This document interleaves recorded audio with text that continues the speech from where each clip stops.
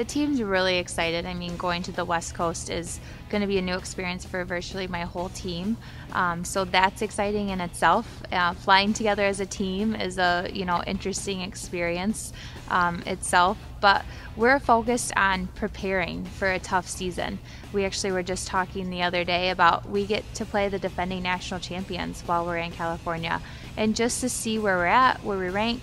And to make a better name for our program. We know that we're great, and we know we can compete with everybody in the NAIA, and we're excited to show that in the first week of the season.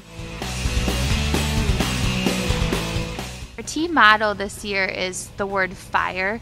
It's not an acronym, it's just embodying what we want to see from our team for the entire season. They've been working on building that fire and kicking it off this preseason, and we want to see it burn through the whole year. That they have this relentless desire to get that banner hanging in this gym by winning a WAC championship. And every day we just remind them to keep it burning and to help each other just keep the passion alive. We have two team captains this year. Nicole Chase and Lexi Spatoski were nominated and voted on by their teammates. Nicole, we've talked about her senior leadership.